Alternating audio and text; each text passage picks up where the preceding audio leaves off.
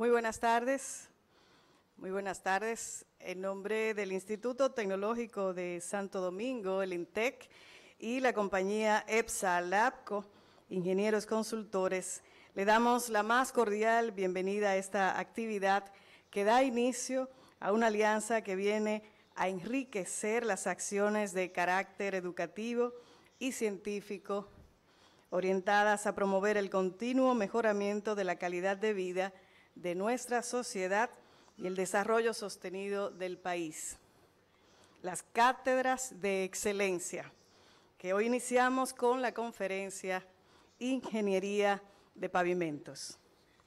Agradecemos la presencia del rector del INTEC, el doctor Rolando Guzmán, del presidente de EPSA Labco, el doctor Manuel Gómez Achecar, el doctor Franco Gómez Ramírez, director técnico de EPSA Labco, y el ingeniero Arturo del Villar, decano del área de ingenierías del INTEC.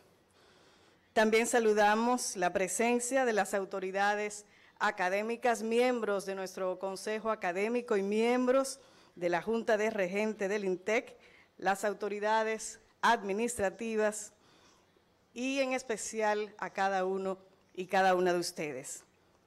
Y un agradecimiento especial al doctor Marshall Thompson, quien va a ser el orador invitado en la noche de hoy. Esta importante actividad se está transmitiendo vía streaming a nuestra sala de videoconferencia en el cuarto piso de este edificio, García de la Concha, y también a través del canal de YouTube del INTEC. Y van a quedar grabadas todas las incidencias para posterior consulta y difusión que ya le iremos dar a conocer a través de nuestras redes sociales. Hoy celebramos el encuentro de dos instituciones que comparten objetivos comunes.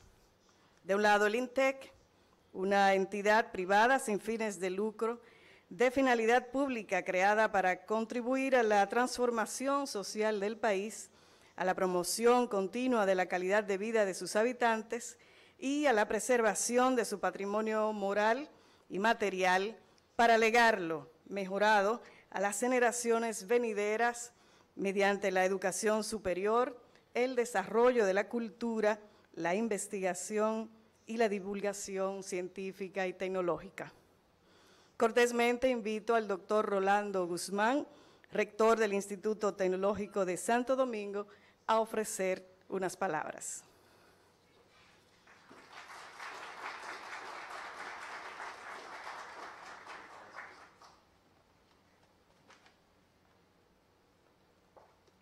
Señor Manuel Gómez Achecar, presidente de EPSA Labco.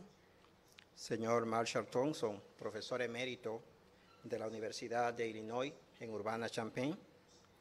Señores directivos de EPSA Labco, señores directivos del INTEC, señoras y señores. Como muchos de ustedes conocen, desde el momento de su fundación, el Instituto Tecnológico de Santo Domingo, INTEC, ha procurado ser un actor relevante en el proceso de desarrollo de la sociedad dominicana y en el crecimiento y expansión de sus capacidades productivas. En correspondencia con esa intención, nuestro plan estratégico institucional actualmente vigente, que en este momento de hecho alcanza su 5º año de implementación, estableció como una directriz esencial el fortalecimiento de los vínculos de la universidad con los sectores empresariales, viendo en esto o fijando la atención en la aspiración de convertirnos en el aliado académico natural de tales sectores. La actividad a la que en estos momentos damos inauguración se enmarca justamente en esa intención, pues representa un claro ejemplo de trabajo colaborativo entre el INTEC y EPSA Labco, una empresa privada de prestigio que ha visto en nuestra universidad el escenario ideal para la discusión rigurosa de temas de relevancia en el ámbito de las ingenierías. Acogemos, por tanto, con muchísimo entusiasmo la oportunidad de servir como sede a este ciclo de charlas magistrales a través del cual la comunidad profesional dominicana tendrá acceso a exposiciones de alto nivel por parte de expertos de renombre internacional. En la actividad de hoy, particularmente, tendremos la ocasión de nutrirnos con las experiencias, con los largos años de experiencia del doctor Marshall Thompson, profesor emérito del Departamento de Ingeniería Civil de la Universidad de Illinois en Urbana-Champaign, que como muchos también conocen, es considerado como una de las facultades líderes a nivel mundial. La ocasión es propicia, por tanto, para destacar otras formas de colaboración entre el INTEC y esa entidad, la Universidad de Illinois, con la cual desarrollamos actualmente el programa denominado 3+2, mediante el cual nuestros estudiantes tienen la oportunidad de cursar 3 años de estudios en nuestro país y 2 años de estudios en Illinois para conseguir así un título de maestría emitido por cada una de esas entidades. Ese programa, que empieza a desarrollarse de forma muy exitosa, es parte de una amplia variedad de programas conjuntos con instituciones extranjeras de primer orden, entre las cuales se encuentran los programas de licenciatura con Penn State University, con la Universidad de Miami, con Western Michigan University, para citar apenas unas cuantas. Por tanto, para finalizar estas palabras introductorias, quisiera expresar un agradecimiento a aquellas personas especialmente involucradas en el desarrollo de esta actividad. En primer lugar, por supuesto, mis agradecimientos para el presidente de EPSA-LAPCO, el doctor Manuel Gómez Achécar, quien concibió la idea primigenia que dio paso a la organización de este ciclo de conferencias magistrales. Gracias a eso, EPSA-LAPCO da muestra de ser parte de un grupo distinguido de empresas que considera la educación como una de las formas más nobles de ejercer su responsabilidad social empresarial. En segundo lugar, dirijo unas palabras de reconocimiento al señor decano de Ingenierías del INTEC, el ingeniero Arturo del Villar, al director técnico de EPSA-LAPCO, el doctor Franco Gómez, y a través de ellos a sus equipos de trabajo que acogieron con gran entusiasmo la idea hasta llevarla al punto en que nos encontramos en esta tarde. En adición, gracias de todo corazón a nuestro conferencista invitado, el doctor Marshall Thompson, por la gentileza de visitarnos. Es realmente, doctor Thompson, una gran distinción recibir su visita, que entiendo es la primera, pero que estoy seguro no será la última que usted realiza al INTEC. Y finalmente, damas y caballeros, gracias a cada uno de ustedes por aceptar nuestra invitación conjunta y acompañar al INTEC y a EPSA-LAPCO en este momento, que estoy seguro va a constituir un momento memorable para cada uno de ustedes. Muchísimas gracias y feliz resto de la noche. Gracias. Muchas gracias a nuestro rector, el doctor Rolando Guzmán, por sus palabras. Por el otro lado, la empresa EPSA-LAPCO, también una entidad privada que provee servicios de ingenierías, adquisiciones y gerencia de construcción y tiene como objetivo potencializar la máxima calidad de servicios para contribuir al avance tecnológico con estándares éticos, fomentando el uso de nuevas tecnologías y procesos, así como la promoción de la enseñanza, la investigación y la innovación. Invito al doctor Manuel Gómez Achécar, presidente de EPSA-LAPCO, quien también tiene unas palabras para nosotros.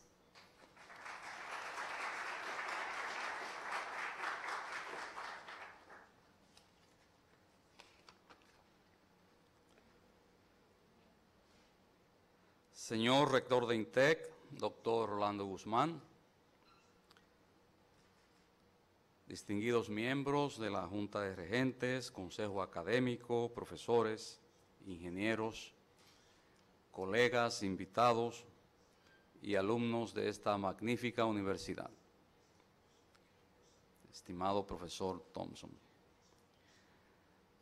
Hace un poco más de 30 años, el ingeniero José Ordeix Cabral, que en paz descanse y quien suscribe, nos reunimos para formar una sociedad que llamamos EPSA-LAPCO, tomando los nombres de cada una de las empresas pertenecientes a cada uno. La primera, creada en el año de 1984, a pocos meses, quien le habla, de regresar de la Universidad de Illinois en Urbana-Champaign para proporcionar a esta empresa nuestra estudios, proyectos y supervisión de obras.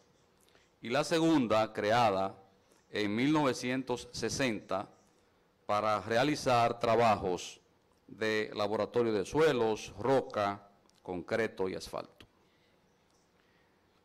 Al momento, EPSA-LAPCO, Ingenieros Consultores S.A., está conformada como empresa EPCM, es decir, equipada con los recursos y organización necesarios para proporcionar servicios de ingeniería, adquisiciones y gerencia de construcción, así como supervisión a todo cliente que tenga planes de iniciar proyectos de infraestructuras, ya sean públicos o privados. Durante estos últimos 30 años, hemos tenido muchas satisfacciones y desafíos que nos han permitido crecer como empresa. Agradecemos a todos nuestros clientes, tanto privados como públicos, pero específicamente me place en mencionar al Grupo Punta Cana por habernos permitido trabajar durante estos 30 años y por 24 años de manera ininterrumpida. A Barrick Pueblo Viejo, por servicios realizados desde su instalación en Pueblo Viejo desde el año 2008, a la actual administración del Ministerio de Obras Públicas y Comunicaciones, MOPC, por los servicios que nos han permitido prestar desde su inicio. A estos agradezco la transparencia y la confianza siempre presentes, igual al resto de nuestros clientes. También hemos sido afortunados de tener colaboradores que han crecido técnicamente junto a nosotros y nos dejan predecir un excelente futuro para todos, puesto que se han formado con los valores del buen carácter y de la actual tecnología. Hemos querido hacer una celebración que aporte socialmente al país, y qué mejor que a través de compartir experiencias de la mano de expertos mundialmente reconocidos sobre temas de gerencia, supervisión y buenas prácticas en el sector de la construcción. Entendemos que como empresa y como parte de nuestra responsabilidad social empresarial, debemos contribuir a la innovación y educación continua. Recientemente notamos en el tope superior de un lateral del edificio que alberga la biblioteca principal de Boston, una frase que decía aproximadamente lo siguiente: la educación de la gente es salvaguarda del orden y la libertad. Agradecemos pues a INTEC, en la persona del señor rector, doctor Rolando Guzmán, habernos permitido realizar este acuerdo de colaboración, el cual entendemos es un aporte social al país, y en esta ocasión el fruto de lo enseñado para la Universidad de Illinois, por la Universidad de Illinois en Urbana-Champaign, a través de su máximo exponente en Ingeniería de Pavimentos Flexibles y Semirrígidos, el doctor Marshall Thompson. Muchas gracias.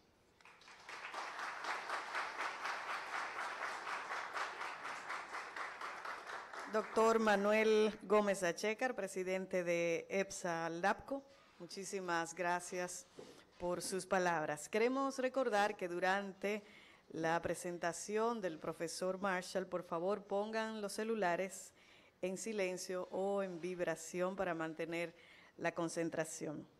INTEC y EPSA-LAPCO hoy concretizan el objetivo común de fortalecer las competencias de los estudiantes y profesionales de las áreas de las ingenierías y lo hacen a través de las cátedras de excelencia, un programa de charlas y conferencia en torno a temas de gerencia, supervisión y buenas prácticas en el sector construcción, dictadas por expertos internacionales y que están dirigidas a estudiantes y profesionales de estas áreas. Esta iniciativa, como explicó el doctor Gómez, forma parte del programa de actividades del 30 aniversario de EPSA-LAPCO bajo un acuerdo interinstitucional firmado con el INTEC. Esta primera cátedra de excelencia trata el tema Ingeniería de Pavimentos. Invito al ingeniero Arturo del Villar, decano del área de ingenierías del INTEC, a presentar el charlista invitado para esta primera cátedra de excelencia.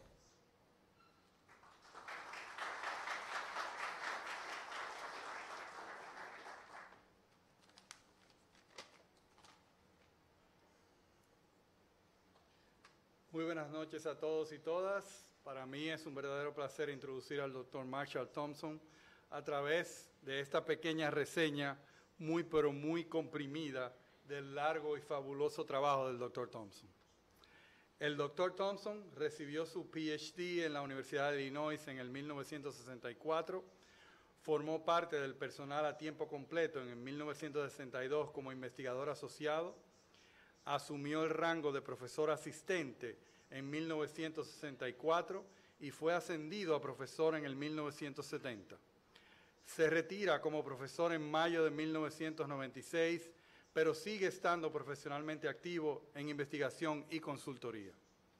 El doctor Thompson ha ocupado varios cargos en la Universidad de Illinois en investigación y enseñanza. Tiene experiencia de campo con la División de Carreteras y Contratista de Illinois y ha acumulado extensa experiencia en consultoría en pavimentación de aeropuertos, carreteras, suelos, materiales y ferrocarriles. Sus principales campos de interés son el análisis, diseño y construcción de pavimentos flexibles, materiales de pavimentación, subrasantes, estabilización suelo material y rehabilitación de pavimentos de hormigón, también conocido como rubalization.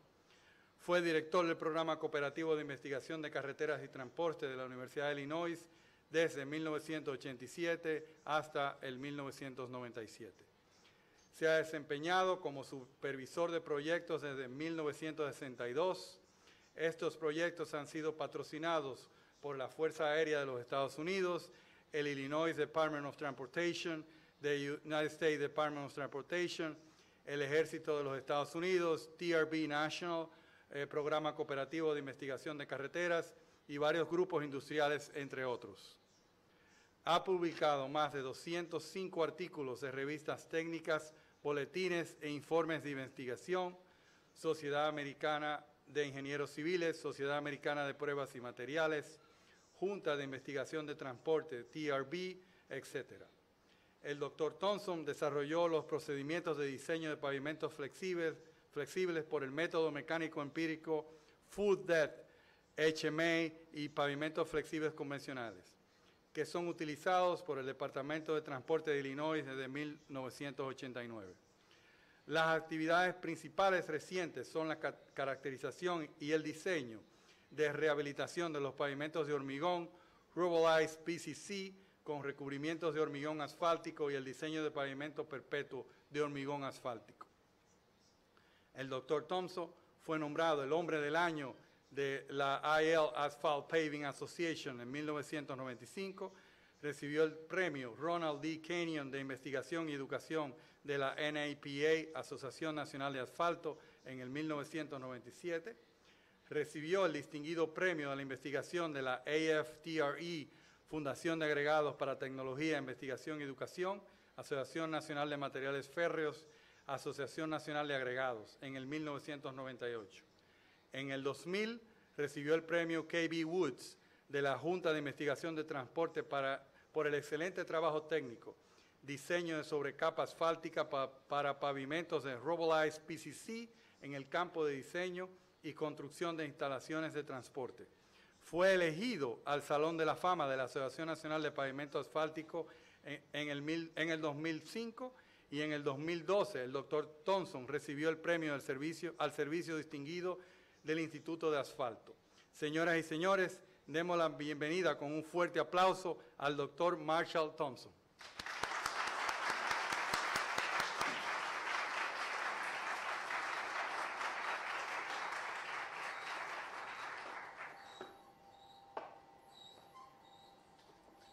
Thank you for those kind introductory remarks. It's a privilege to be with you folks. I've been here before working with Manuel and some of the folks here on several projects. I always look forward to the opportunity to visit the DR. That's my nickname for the Dominican Republic, by the way. I picked that up. But anyway, it is an honor to be here. Particularly appreciate Manuel's generosity and Franco and the INTEC company and the opportunity of meeting some of the INTEC people. We're looking forward to the opportunity of working with some of your students. We've had great success with Dominican students. Manuel, Franco, and the young lady there, Clarabelle Alvarez, she's one of my sweethearts. And anyway, we've had great luck with those folks over the years, and we look forward to having many more of them with us. So thanks again for the opportunity of sharing with you. I've been doing this kind of work with highway pavements and airport pavements, et cetera, since the late 1950s. As an undergraduate, I specialized in highway engineering, and then my PhD work was in the area of the pavements and materials primarily. So thank you for this opportunity. I'll try to share with you some of the things that I've learned. Sometimes the experience that it took to teach me those things wasn't the most satisfactory, but I find that you learn from sometimes the failures you have, but luckily I've had mostly successes, so I hope to maintain that record in the future.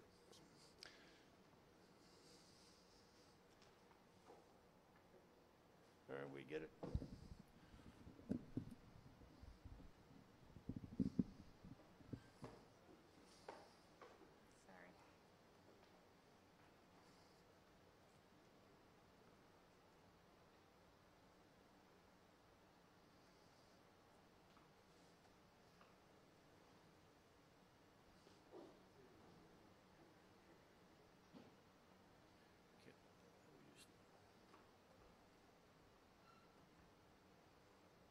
It's always nice to have young people to help out us older fellows. I'm going to be 79 on Saturday, so I need all the help I can get. So. But the topic I'm wanting to consider today is flexible pavement engineering, some important considerations. I want to emphasize these are not all of the considerations, but they're the ones that I think are most important. And so we'll move ahead with that. A few introductory remarks about the relationships I've had with Manuel and Franco. Manuel, he finished up in 1984 with his PhD, and the title of his thesis, Mechanistic Design Concepts for Full-Depth Asphalt Concrete Pavement. The data that Manuel developed and analyzed and we worked with is still at the very heart of the Illinois DOT full-depth asphalt pavement design procedure. We've tweaked it a little bit, Manuel, but it's still basically including the work that you did, and we appreciate that. And then in 2002, I finished up with the father-son dog and pony show, so to speak. Franco shows up. I remember Franco at age 10 when they left in 1984, and so Franco and I go back a long way also. But Franco's thesis was on characterizing aircraft multiple wheel load interaction for airport flexible pavement design. How did we get that name, Franco? How'd that title? That's kind of lengthy. We were fortunate in that time period to have been named as the Center of Excellence for Airport Pavement Research by the Federal Aviation Administration. And Franco was part of that project. He spent one summer at Tech Center at Atlantic City and picked up some very good experience there, helped us out, and his thesis was a major contribution, and we appreciate that. Just a few introductory overview remarks here. Basically, a pavement has to sustain wheel loadings, and so these wheel loadings can vary from very light ones up to very large ones. A lot of the aircraft these days have 65,000 pound wheel loads at 250 PSI tire pressures. And we keep thinking maybe they will top out at some value. They keep going. In my career, they ratcheted up considerably. I remember flying in a DC-3 doing University of Illinois extension work. And for those of you who have never been in a DC-3, you have not missed one thing. It's not a good ride, okay? But basically, we have to devise a pavement structure that will accommodate wheel loadings of various sizes and magnitudes and huge numbers or a few numbers. We have a lot of pavements throughout the world where we have very small wheel loads and very large wheel loads, and it goes from a little bit of traffic to a huge amount of traffic. So that's the major thrust we need to work with.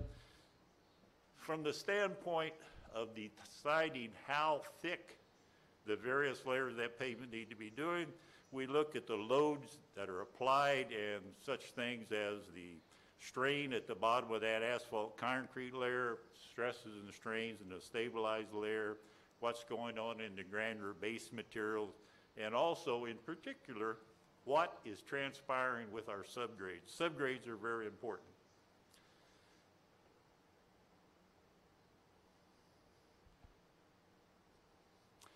I want to now move into some considerations of these various issues that I mentioned.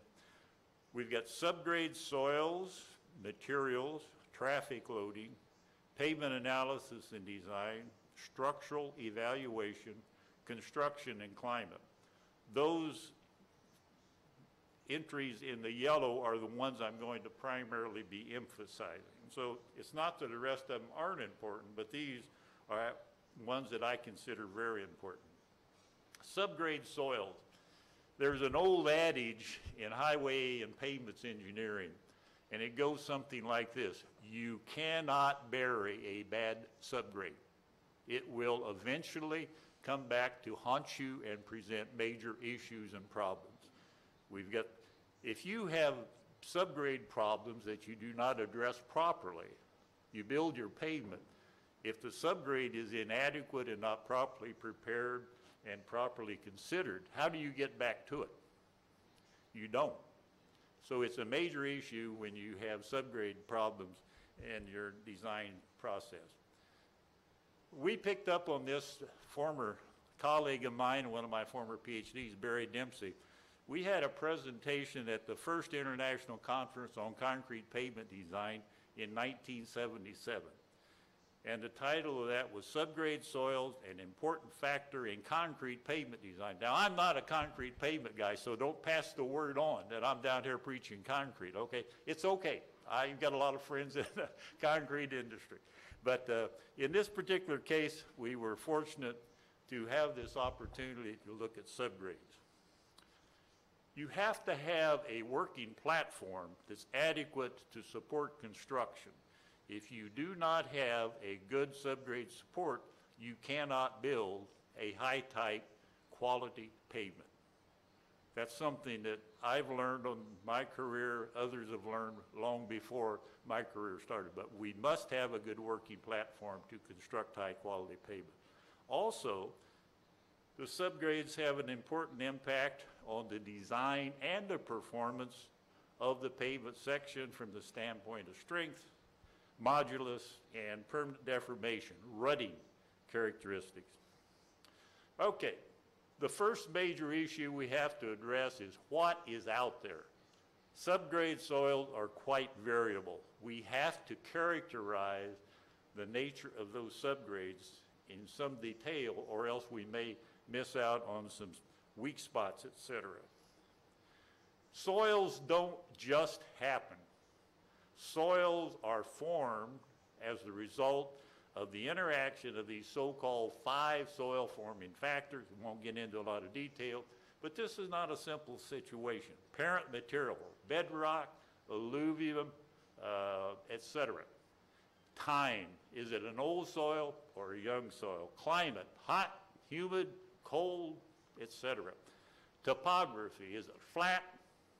If you've ever been to Illinois, and Manuel and Franco and Aspasia can testify to this, it's flat. It's like a pool table in Illinois in many cases. It's absolutely flat. You can see for miles and miles. And then we get vegetation. We get prairie grass, right? We get all kinds of trees. We get situations where we do not have vegetation. All of those factors interact to form a soil profile, which starts at the top with A horizon, we get B horizon, C horizons in most cases. So if we understand soil forming factors, we can learn a lot about those soils and how they might behave in a pavement operation. There's a worldwide technology called soil taxonomy. How do you name soils, et cetera? And the United States Department of Agriculture has been very active in this, and they spend a lot of time and effort and money in mapping soils, studying soil, physical properties and chemical properties, drainage properties, and they publish this information. It's readily available. In many of the cases, we have soil surveys that show up out on the website. Note the Web Soil Survey. And I was talking to Franco, I gather that this type of information is not readily available here. I would urge your Aggie soil guys to interact with you folks and get involved and promote this type of thing. It's very helpful. I've seen times I can engineer a project better from my desk with a soil map than I can by drilling holes out there on the right-of-way. So this just shows you a clip from a chunk of highway in the southern Illinois, Clark County, Illinois. It's a 3-mile section, and within that section you can see those yellow areas. Those are different soil types. There are 15 different soil series or types in that particular chunk. And as you can see, the predominant soils are a soil called Drummer. We get Camden, we've got Sinatra Wine, Brooklyn, and those soils all have some unique features and characteristics. So it's important to recognize soils don't just happen. They're there for a reason. We understand a reason. We can then better handle those soils in pavement analysis and design, as well as in agricultural related situations. Subgrade stability. Years ago, I remember we had some situations, we had folks at the Illinois DOT said, oh, well, you know, we just build them, and as long as they're not too wet while we pave over the top. Well, we were getting rutting, we were getting uneven construction, we were getting low quality construction. And so we started a project called subgrade stability. This is what you would call an unstable subgrade situation here. As you can see, this is over southeastern Illinois, a place called Grayville, Route 1. And that certainly is what you might call a lack of stable subgrade. This is another opportunity to look at a bad subgrade. That's a Virgin stabilization machine stuck in a, quote, unstable grade. They're going to build a pavement there, folks. Sooner or later, they're going to build a pavement. Our problem is, how do we make it suitable to build a pavement? When we look at stability requirements, we have to look at rutting, i.e. the rut depths that form under construction traffic, the need to be able to support compaction operations so we get good densities in the material layers. The properties of interest are the strength of the soil. We have a test called the CBR, California Bearing Ratio. The particular test was not invented in California, but it's called CBR anyway. And unconfined strength, we got modulus E values, modulus of elasticity, and the rutting resistance. That's a good illustration of a pavement subgrade where we've got some extensive rutting occurring.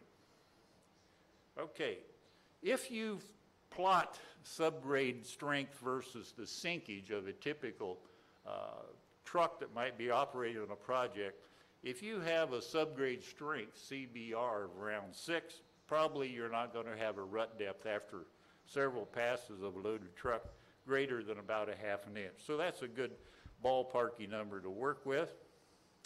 We need to be able to compact those materials. Vibratory roller. This is what we call a growth curve, showing the development of density as a function of number of passes of the rolling equipment. Notice we go up to a certain level and we peak out, level off, and so more compaction does not produce increased density. This is a shot of a pavement section in Oslo, Norway. Some of you may have heard of the Norwegian quick clay, and they go unstable. You start working with them, they liquefy actually. And so we were using some lime here in this particular case, trying to solve this particular problem. Notice that in this project, they started compacting the asphalt concrete layers before they tried any stabilization.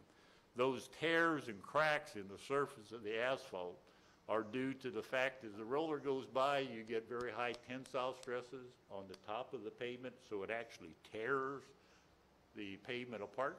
Obviously, that is not a layer of material that's going to perform properly. So here's an operation where we're paving on a good grade.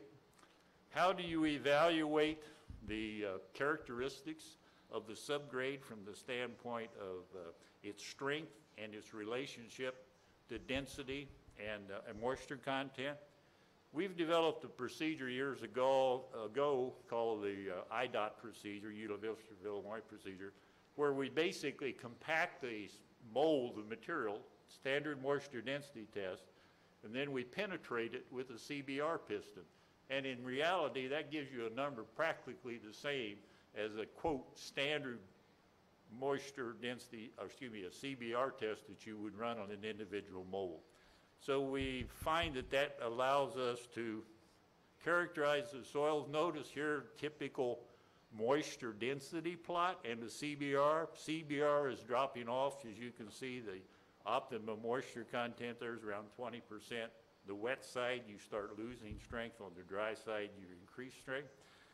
You look at other soils, though, like this so-called Fayette C. This soil is a material that is characterized by very low clay content, maybe 12, 15% clay, and practically everything is through the minus 200 sieve, so it's a silt-sized material with a dab of clay. Notice how quickly that moisture CBR relationship drops off on the wet side of optimum. So if you're on the wet side, you're going to have an inadequate subgrade. This shows the Fayette C and the Drummer B soils. As you can see, that Drummer B is a soil that has a fairly high clay content, probably 40%, less than 2 micron clay, and it is not as moisture sensitive as Fayette C, which has very little clay and mostly silt. What's the subgrade strength? How do you measure strength? We need a quick way of doing that, and there are several procedures. The old Corps of Engineer cone penetrometer. You operate that through pushing that cone into the soil, reading the dial, and you get an indication of the cone pressure. And if you divide the cone pressure, which is the cone index, by 40, that's basically an estimate of this California bearing ratio. This is a shot of Quentin Robinette, a former student of mine, but wound up at Georgia Tech, where Quint's pushing that rascal into subgrade. It tops out at a CBR of about 6 or 7. However, if it's stronger than that, you don't have a problem, so you really don't get concerned about, you know, the stuff that's stronger than what you need. So it meets the requirement and then some. This is an automated dynamic, or excuse me, a DCP on the left is a handheld version. The DCP is widely used throughout the world. I picked up on this in Oslo, Norway back in the early 70s, brought it back to the States, and we've been using it. We actually built several of these in our shop and distributed them in the highway departments, and finally there were some entrepreneur types that started manufacturing them for a profit. It wasn't Manuel, by the way, but it was. But anyway, those are widely available now, and you can get an automated version of this. There are several of those around. The thing about automation is it can go wrong. If all you have to do is lift a weight and drop it on an anvil and measure how much the cone penetrates, you can't get much simpler than that, and it seems to always work. That's where you want strong grad students to be on your project, right? I remember one time, I think we had 3 or 4 crews of DCP guys on a flexible pavement job, and by the end of the day, we were a little on the tired side. How do you address these issues, these remedial procedures for wet subgrades and unstable subgrades? You can do moisture density control. Remember, if we control the density and the moisture, we can get to a situation where we have a stable grade, namely on the dry side. We can undercut, i.e. remove the bad subgrade and backfill with aggregate material, or we could do admixture stabilization where we treat the material in situ, in place, using various techniques. On moisture density control, if you look at moisture content for a CBR 6 versus optimum, plot that against the PI of the soil plasticity index, you can see there's quite a scatter there for the various compaction efforts, standard Proctor, modified Proctor, and standard Proctor over 2. I think this simply says moisture control criteria alone don't always work. The criteria will vary from soil to soil. Now, if you are able to characterize the soil properly, then you could set that perhaps for, let's say you're using a borrow pit and the soils are fairly homogeneous. You could set a moisture content control in terms of percent of optimum for a situation like that.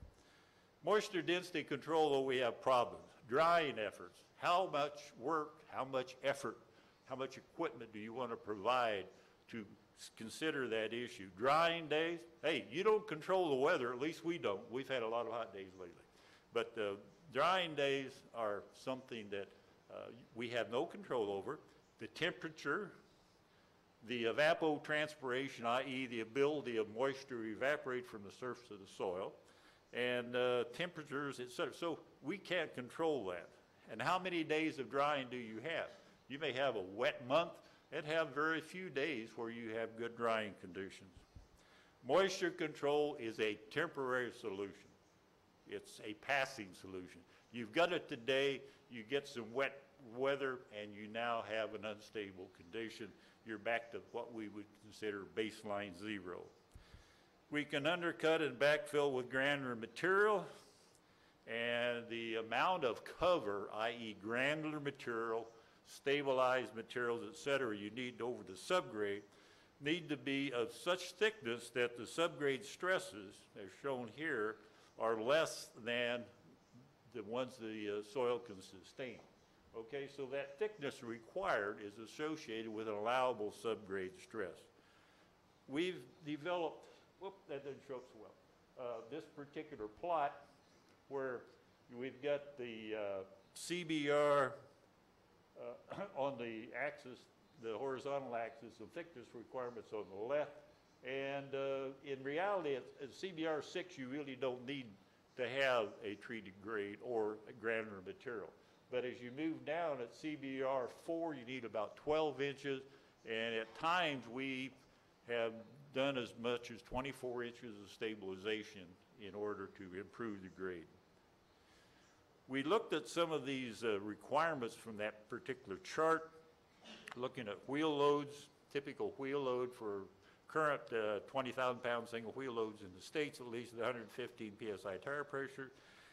And we were estimating the subgrade modulus, the ERI term shown here, and the unconfined strength of that material is about 4.5 times the CBR. So we looked at this for a particular granular material situation to see what was going on the subgrade. As you can see here, the dot corresponds to the thickness of the granular material, and the SSR value is subgrade stress ratio. That's a subgrade stress divided by the unconfined strength. As you can see, by increasing that thickness requirement, why the subgrade stresses will go down and the stress ratio will go down. As you move through those very low subgrade CBR values, notice we're talking about some 20 inches of material, either improved granular material or a stabilized layer, something of that sort. And this shows how that particular chart produces fairly uniform requirements in terms of the surface deflection of the subgrade. If you've got surface deflections, you know, in that ballpark, less than 50, probably you're going to have a stable grade. Admixture stabilization. I cut my teeth on lime stabilization. My thesis was entitled Lime Stabilization of Illinois Soil. And lime stabilization is widely used throughout the world, throughout the country, and it's an excellent material.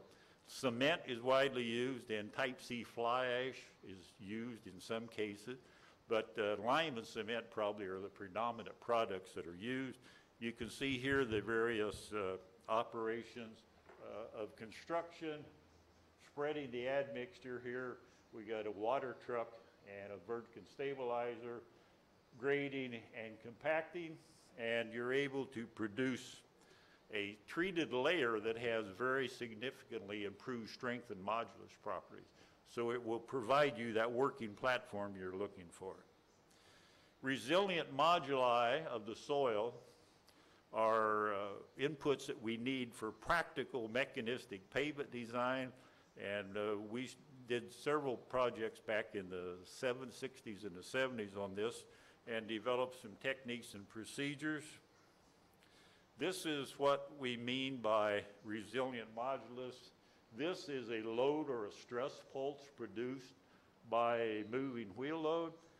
We have a situation where the deviator stress increases. As that increases, the deformation, the strain goes up, and then we unload it and it comes back. Well, the resilient strain here is the one that we use for calculating E sub R, the resilient modulus. It's a deviator stress divided by a recoverable strain.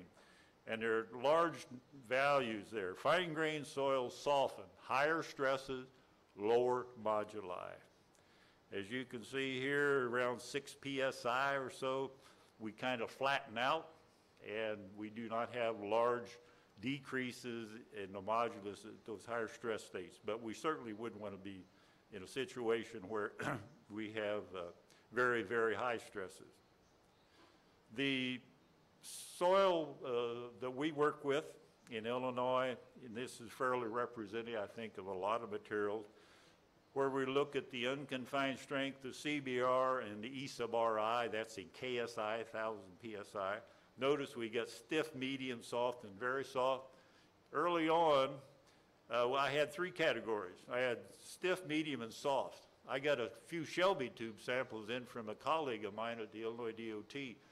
And after testing those, I decided we've got some stuff that is even more of a challenge than a soft condition. So that's where we get this QU of 6 PSI, a CBR of 1, and a modulus of 1. Now that's about as bad as it gets. You can't walk on that material of that sort. So we got problems there.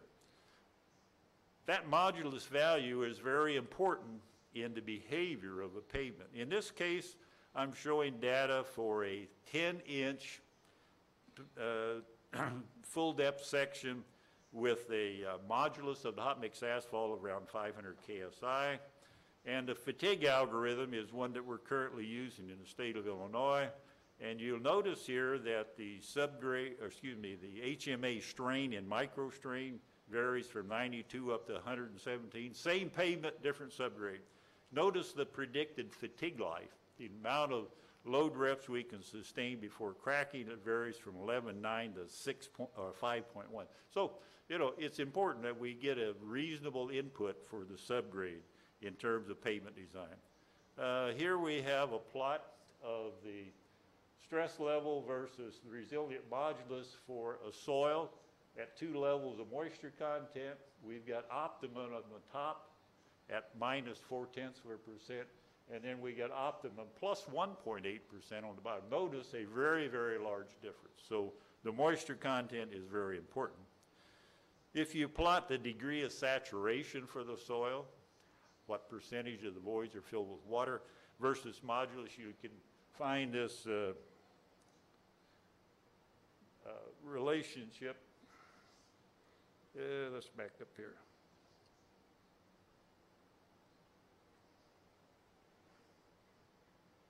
Yeah.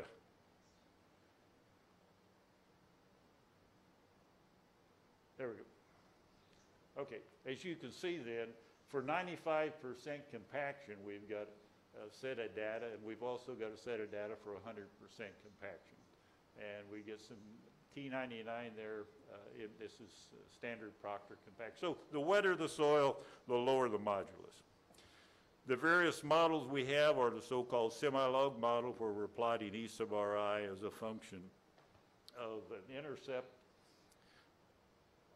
plus a slope term, as shown here. So once again, the increase in deviator stress causes a decrease in the modulus. This is another model that's been proposed. It's used in the AASHTO ME Pavement Design Guide, which is the current rage in the States. I don't particularly think it's that great, but it's used anyway. They didn't ask me to vote, so I passed up. But old professors have the option of taking positions like that, you know, and you can't get fired if you're retired. And right? Is that right, Dean? Yeah. So anyway, this model includes theta, which is common to sigma 1, sigma 2, and sigma 3, a deviator stress term, and a constant K1. This is a model that's used in the AASHTO ME PDG Pavement Design Guide. Once again, it's got a stress state theta and also tau octahedral instead of a deviator stress term. But all of those can be used to develop, you know, models that predict modulus as a function of stress state. How do you develop these inputs? You can do lab testing.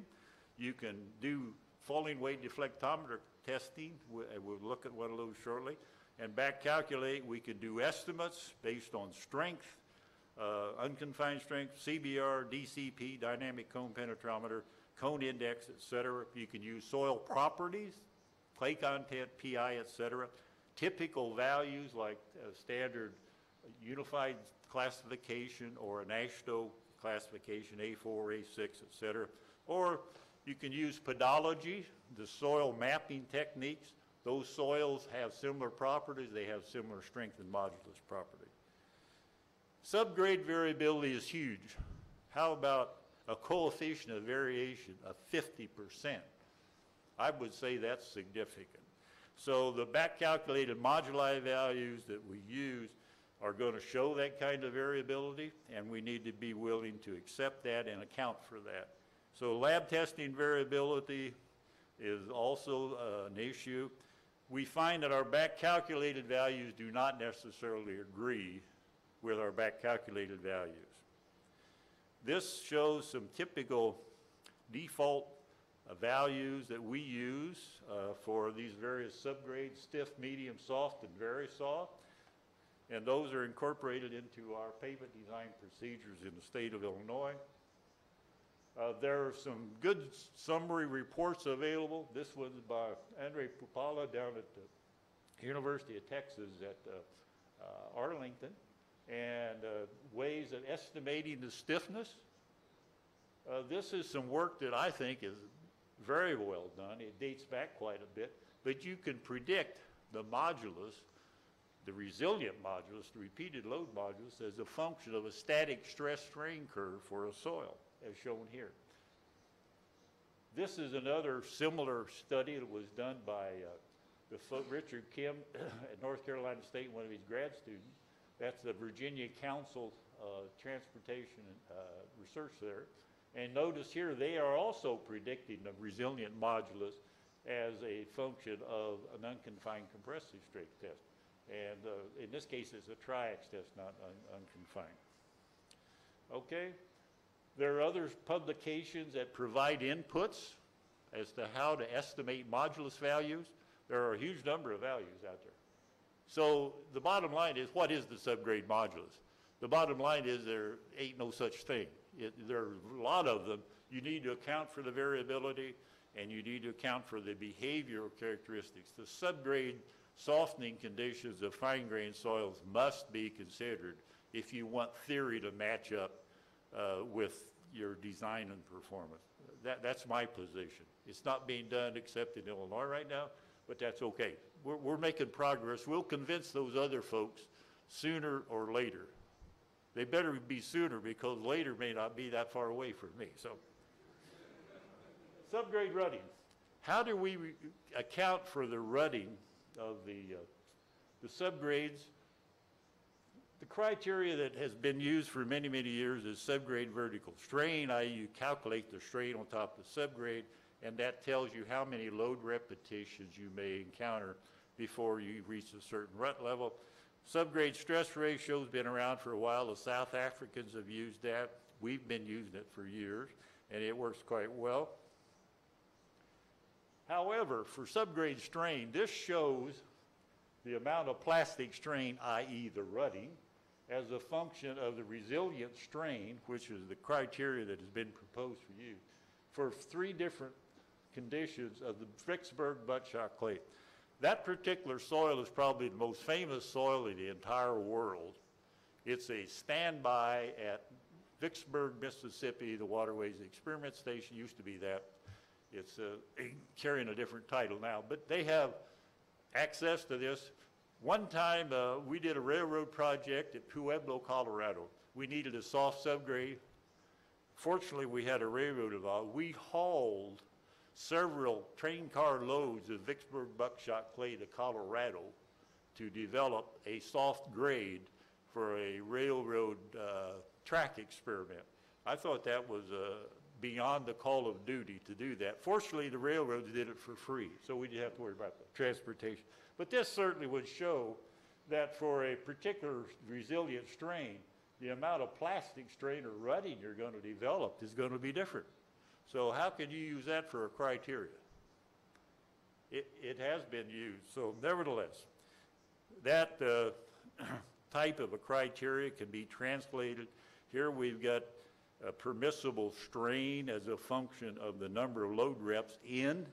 That RD term is in inches. That's the permissible rut depth. Notice those L and M terms bounce around.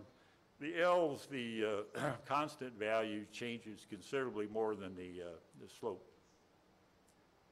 This is a interesting development from the Transportation Research Laboratory, the TRL group in the United Kingdom.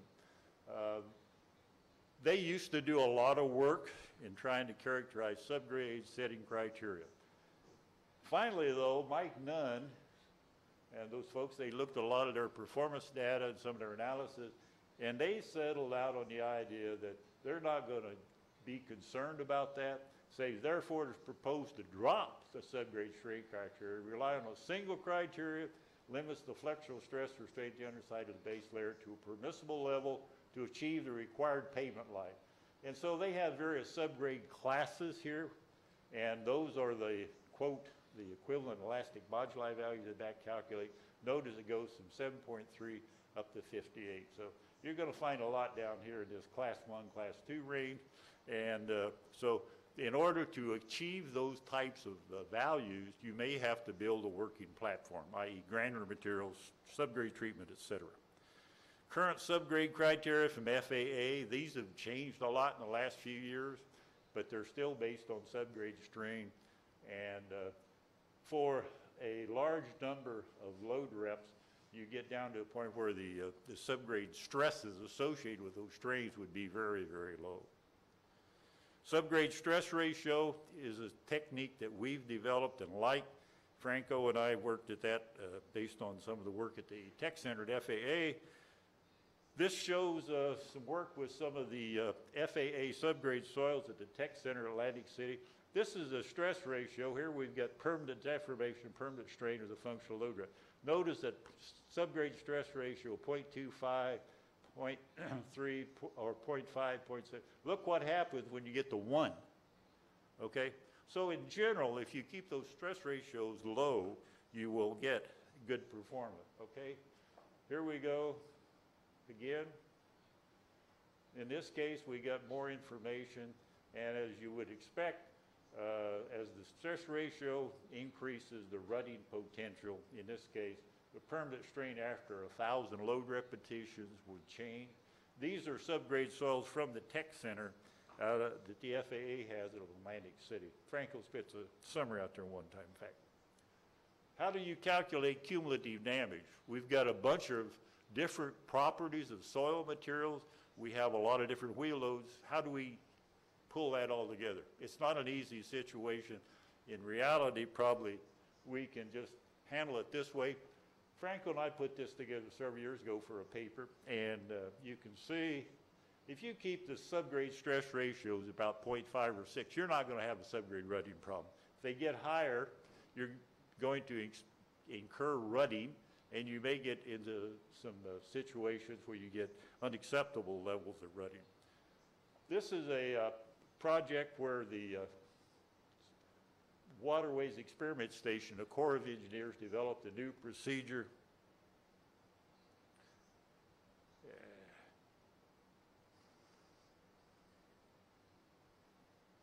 for designing flexible pavements, and I looked at this from the standpoint of converting all of their information to a subgrade stress ratio, and the subgrade stress ratio is equal to the vertical stress divided by the unconfined strength, and their beta term is associated with the subgrade stress and a CBR term.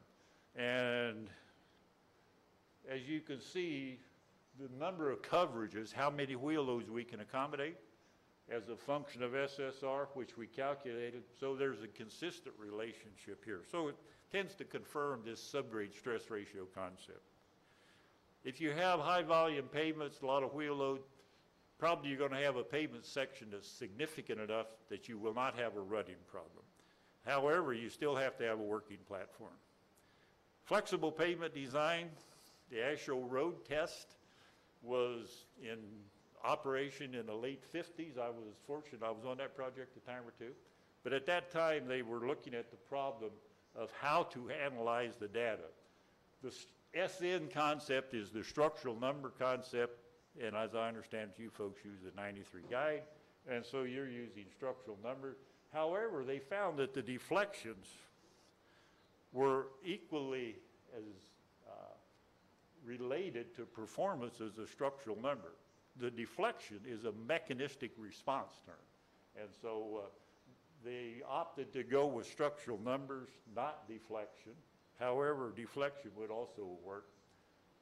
This is how we approach the idea of mechanistic design. Notice the inputs. The structural model, in this case at Illinois, we use a thing called ILLIPAVE, which Manuel used on his thesis, Franco used on his thesis with some modification. And we calculate stresses, strains, and deflections. We have transfer functions. We predict performance, i.e. rutting and cracking. And we factor in some reliability concepts to get a final design. This is our standard modulus, fine-grained soils or stress softening, as we've shown before.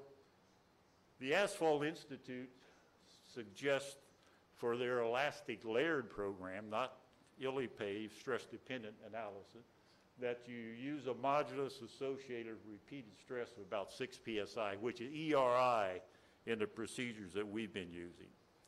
Granular materials, though, they get stiffer as stress states go up. Typically, you get something like K theta to the K2. This is a simple model, but it does seem to capture the effects. This is a summary of a large amount of data that Rod and Witzak pulled together many years ago. But if you've got a two-factor model, if you get a point that plots out here from your repeated load testing, you say, I think I've got a problem, right? If you're over here somewhere, you're in better shape. and you can calculate K as a function of N. So this N term, you know, reflects the stress sensitivity. This is a model included in the AASHTO ME design guide, the latest version called AASHTO ME, and it's got a theta term and a stress term. All of these have been used. A lot of folks have looked at this situation. Here are some particular references. This is one that was developed as part of the LTP, Long-Term Pavement Performance Program. Notice here it's particularly associated with the 93 guide. The 93 guide included resilient modulus as the characterization factor for subgrade soils. In this case, they're predicting the modulus of a layer of granular material, a subbase or a subbase, as a function of the underlying layer. In other words, if you've got a subgrade with a modulus of 8, KSI 8000, you come up and you say, oh, well, it's about, I'm going to have a modulus here of something more than 10, and et cetera, moving on up. However, this does not work. This is some work we did years ago.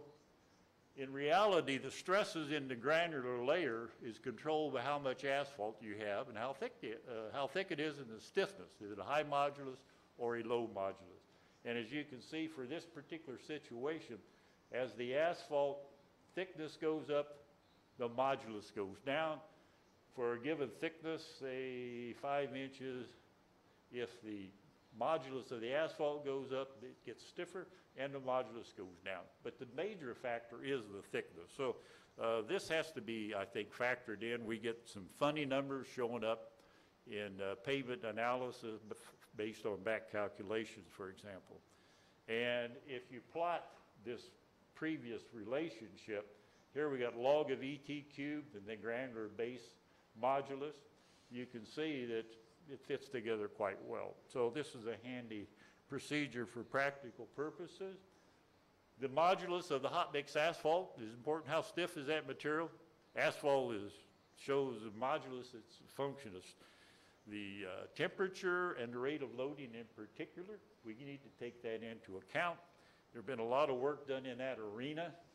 One of the models that I like particularly is the Hirsch model. This is one, MRT, that be me, okay? It's based on basically the input based on the testing of the asphalt cement. And Ray Bonnequist and Don Christensen at Advanced Asphalt Technology, they say, look, we can estimate the modulus closer than most people can measure it in the lab based on sophisticated testing. So that's good enough for me. This is another good reference on the dynamic modulus of asphalt concrete.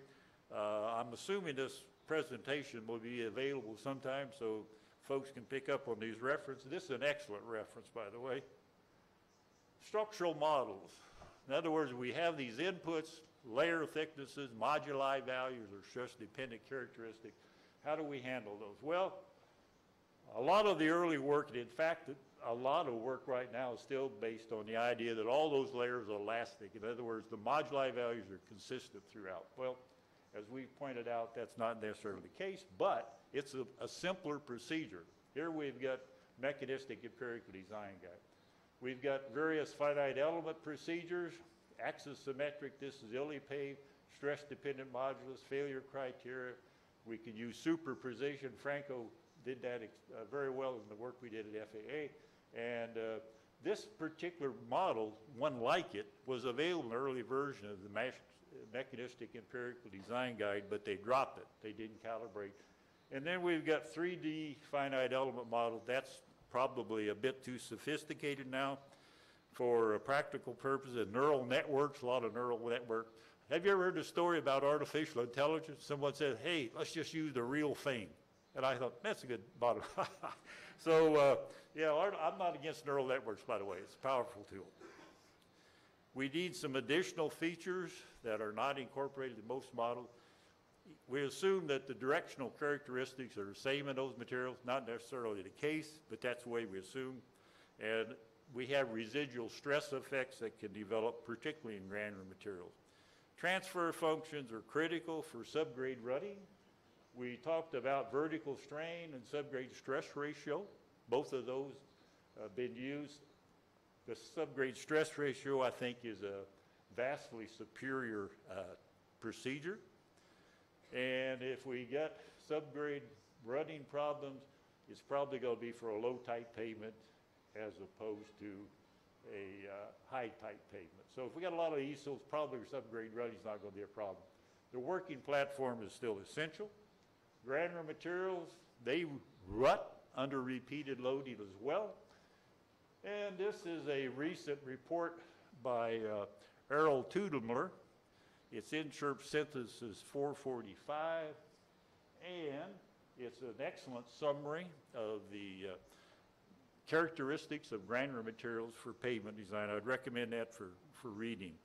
There are a lot of different models that have been developed for predicting rutting or permanent strain. Notice in this case we've got a simple-minded model, a log model. Permanent strain is A plus B log N, semi-log, permanent strain A into the B. Then we got one, the Ulitz model shown here. Ulitz is a fellow from Denmark, been kicking around doing a lot of things. Notice he also, in this case, he has permanent strain as a stress related to stress situation as well as the number of load repetitions. This is a model that shows up in the AASHTO Mechanistic Empirical Pavement Design Guide, and it basically revolves around the recoverable strain concept, and it looks something like this. The permanent strain is a function of the vertical strain you calculate on these parameters show up, but notice here there's no stress state term that shows up, okay, in this particular presentation, the way that's currently handled in the AASHTO guide. And so I think that's a failure. There's a lot of work that's going on in terms of trying to be more sophisticated. Here we're calculating a stress ratio based on the shear strength properties of the material. And so if you get a low stress ratio, you wind up with a low rutting potential. This slide isn't showing up very well. So the notice here we've got this is permanent strain versus number of load reps, but all of these show the same general characteristics. And these terms, these power terms, seem to be, you know, in a fairly small range, but the stress state is very important. Okay, strength parameters are important for granular materials. To my way of thinking, we need to include them in any kind of a permanent deformation or rutting model. We got complicating factors sometimes.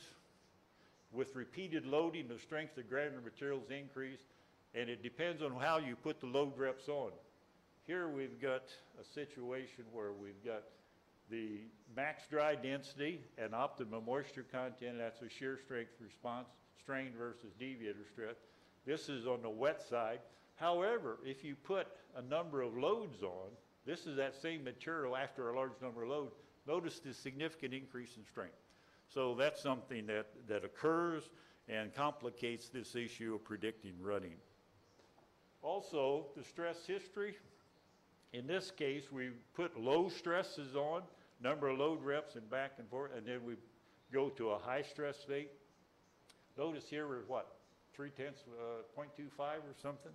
However, if you put the heavy loads on first, you pop out here and all those smaller load levels, smaller stress states, do not produce additional rutting to speak of. So that's why a lot of railroads, when they do ballast maintenance, they'll go slow orders for a while, build up a stress history, and then they go to full loading and they minimize the amount of rutting that occurs. So cumulative damage predictions are difficult. The AASHTO procedures, they came out with an advisory about granular materials indicating that things aren't working very well AASHTO encourages each licensing agent to calibrate and validate using local materials. That says you're on your own, okay? Now, there is a project currently underway at Texas A&M by Bob Litton that'll be finished up next summer, entitled Proposed Enhancements to Pavement Image Design, Improved Consideration of the Influence of Subgrade and Unbound Layers on Pavement Performance. So stay tuned in. Maybe we'll find that out. But I've seen some of the early results, and I'm still not impressed. How do that, the idea of rutting of hot mix? Once again, this is a rather complicated expression, but it's primarily based on the resilient strain that's calculated. In other words, high strains and you get increased rutting. This is the national model that was developed for the AASHTO design. Notice the standard error is 0.107. The standard error divided by the standard deviation of all the values is 0.8. It basically says the horizontal line may be as good as anything. This was not a good calibration, so we're still working on that.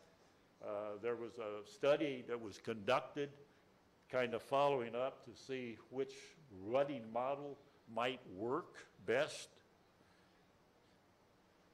There were the original MEPDG, that plot I just showed you. Verstraeten is a Belgian guy, worked primarily based on deviator stress. Rita Leahy's work with Matt Witzak at University of Maryland was based on a stress and a strain. And WestTrack is a big operation down at Reno, Nevada many, many years ago, and they worked with some sophisticated testing procedures based on shear strain and stress.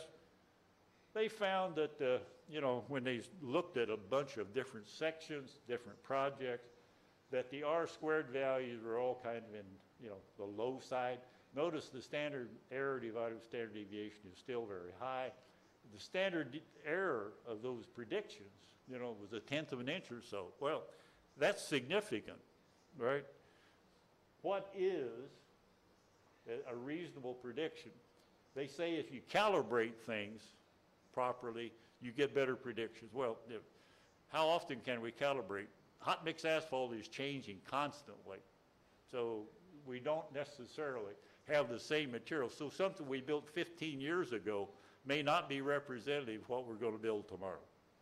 And that's a problem, where the asphalt's in the ground somewhere in the face of the earth, right? We're not quite sure where. So that brings in a lot of variability. Reasonable prediction.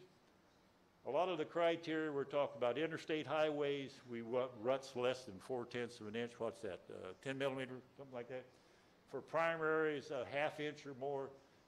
You get up to other low volume roads, you can tolerate more rutting.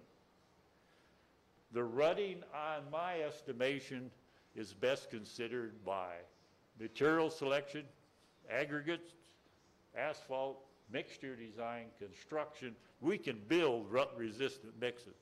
I defy anyone to predict rut depth within plus or minus 1/10 of an inch over a 50-year period accurately. You know, it can't be done. So let's just do a good job of mix design, and periodically we can mill off the asphalt, a little rutting, overlay it again, you get a brand new pavement. Looks good. Fatigue. This is an important input for pavement design from the mechanistic standpoint. This is a standard procedure that's used. Notice a 4-point bending test. This is a shot of a device in our lab at Illinois. If you plot the mixed stiffness or modulus as a function of load reps, you'll find that you get to the point, you get some loss of modulus, and then it kind of levels off. Sometimes it goes down like this. In this case, notice this goes out to what? Something like 40,000 load repetitions. This basically represents a fatigue endurance limit. You can apply an infinite number of load reps and not cause failure. In this case, we would define failure typically as a modulus loss of 50%. So if you're starting at 7,000, somewhere around 3,500 MPA would constitute failure.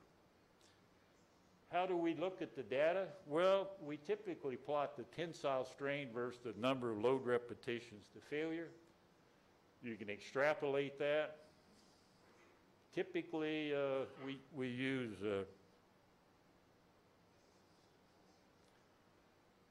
this plot. This simply shows the effect of K1 and K2. K1 basically identifies the intercept. K2 is the slope term. So you get this slope term increasing. You almost get to the point it goes flat. It says a very small change in strain will cause either a large increase or conversely a small a decrease in the predicted life. Some of the more sophisticated models, this is the AASHTO MEPDG model. Notice they've got a 1 over modulus term here. This does have an effect. The softer mixes tend to show a longer fatigue life, but it's secondary to the strain terms. And they've got calibration factors that they've developed for the sections they worked with in the MEPG, the Mechanistic Empirical Pavement Design Guide. Once again, this is their final calibration on that model. And as you can see, the standard error over the of estimate divided by the standard deviation of data is 0.815. You can see this is not a good, it just simply says, if you, down through here, we're doing fine, and then all of a sudden we've got all kinds of variability showing up. So this was not a good calibration. So you have to kind of adjust things with a, I call them a Hershey's constant. Actually, they're fudge factors, okay? They're beta terms. In other words, I'll play games with these betas until the predictions match up with what I observe in the field. I'm not much of a fan for beta terms. But this is a summary of some work that Sam Carpenter and our staff did several years ago, where he looked at 84 different mixes. This was a very extensive study. The minimum K2, remember that's the power term, was 3.5. The 90% value was 4, so 90% of all the values were greater than 4. The average K2 was 4.5. We have a very conservative model in Illinois that we're using. It's not one I recommended, but nevertheless, it works. This shows a relationship between K1 and K2. Notice this all falls together. If you're only using strain versus life at a K1, K2 relationship, it all falls together. Once again, you can tell if you got a weird mix by where it plots on this particular chart. However, the downside, the bad news, there is no unique fatigue algorithm. It varies. It's all over the place. It's everywhere.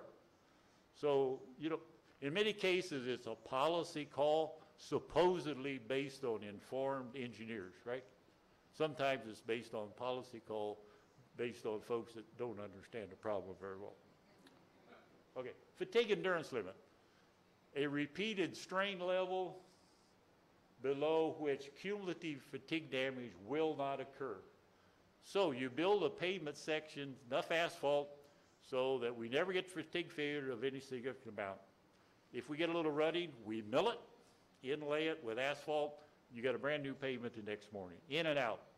People like that idea of being able to go in with a very quick fix and get a permanent solution that lasts a long while. The idea of the endurance limit, this showed up a long time ago, 1972, Carl Monosmith and his folks. They said 70 microstrain. That's a very low number. It's one that's used though. This is some more of Sam's work. I showed this one earlier. Notice here we're out there about 35 million load reps and we're still not getting any damage. That's obviously, in this case, a quote, fatigue endurance limit strain level. The endurance limit is something that's been confirmed. We know it exists. It's not the same for all mixes as shown here, okay? In fact, Sam's work at Illinois, we had mixes where the fatigue endurance limit varied from 90 microstrain to 300. Now that's a significant bump, isn't it? 90 to 100 to 300? And the average is 125. We currently are using 70 in Illinois, so we're getting some pretty hefty designs. Hot mix contractors are my friends. Okay, so if we have a fatigue endurance limit, we then have a strain level versus number of load reps to failure shown here. Here's the part where we're above the strain limit, and K1 over strain to K2. However, once we get here, it just goes forever. So that could be 70 microstrain, 120. In general, a change of 10 microstrain on the fatigue endurance limit, in Illinois, that'll translate to 1 inch of hot mix asphalt. That's a lot of money. It's a significant determination. So we tend to be conservative. Okay, the fatigue endurance limit, what is it? It varies.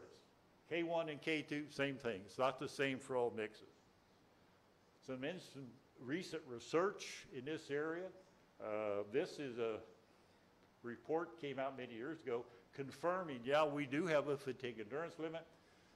This particular report by Ray Bonnequist at Advanced Asphalt Technology in Pennsylvania, they had a plan for looking at the fatigue endurance limit. They developed the plan, didn't even get the research. The research went to Arizona State, Matt Witzak and Mike Mamluk, and that's INSHRP Report 62. Notice the bottom line. The fatigue endurance limit is not constant for a given mix.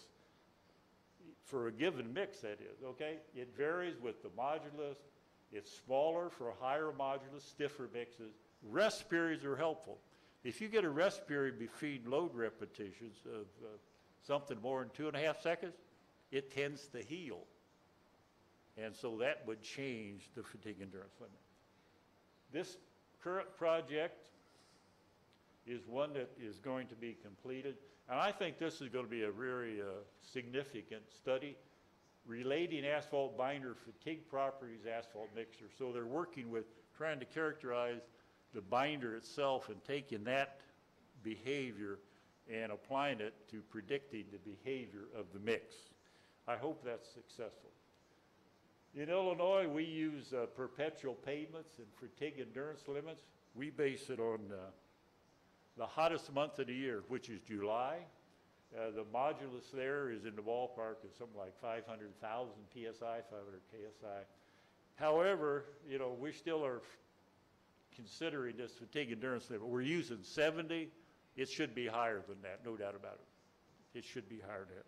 And like I say, 10 microstrain, 1 inch of hot mix. Summary and conclusions. The mix design has been getting better. Our, quote, performance predictions are not consistently satisfactory. I didn't say they were wrong, did I? I have a lot of colleagues that are making those predictions. I'm saying they're not consistently satisfactory. That's what you call a weasel word phrase or something like that. Okay, we always find calibration allows us to improve that. We need to capitalize on the attributes of finite element models. Manuel Franco, Chuck Schwartz at Merrill and I, we say, hey, you got to do finite elements, you got to get stress dependency, you got to failure criteria. Until such times as we do that, we're going to be struggling.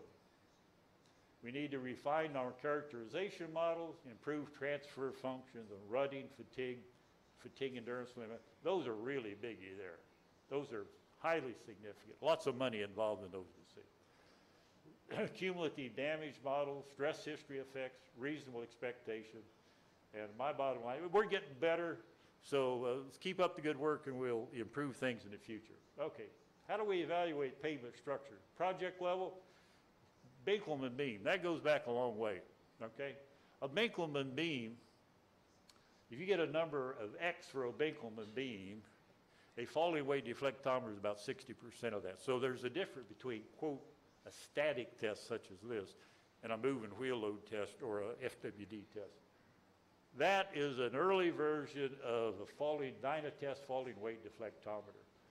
Manuel was telling me last night that he saw an earlier version of this one at O'Hare years ago. But this is what translated ultimately to an improved version. This is the EPSA Labco load plate, dyno plate, they call it, and it maxes out a 22-kip load, a 24-inch diameter plate. This is a good chunk of machinery. You can characterize the quality of the support for your pavement section, the subgrade, and the layers of paving materials as you come up. Here's their latest dyno test. Now, I would say that's a significant improvement over that earlier slide we saw of an FWD. We've developed a technique years ago in Illinois where we were looking at the deflection base. If you load this pavement, you get a max deflection. This is 12-inch, 24-36. Other spacings have been used, but the area under the pavement profile is this value here. This value is not dependent as much on the subgrade support. It's primarily a function of the asphalt concrete thickness and modulus. So it's a very powerful tool, one that we've used very successfully. We do system-wide data for miles and miles of pavement for inventory purposes. The only thing you can really measure is deflection. Yeah, we've got falling weight deflectometer. You can't stop traffic out there on the Dan Ryan Expressway in Chicago for a very long period of time, or locally here. I tried to cross the street in front of the Sheraton yesterday morning. It took me a half hour to get a spot. So we don't want to stop those folks too often. The thing called the travel speed deflectometer, the recent development, a rolling wheel deflectometer.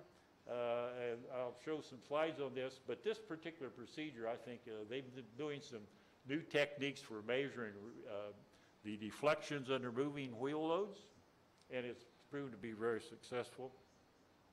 This is a particular report that I would recommend for you. It's a pavement structural evaluation at the network level.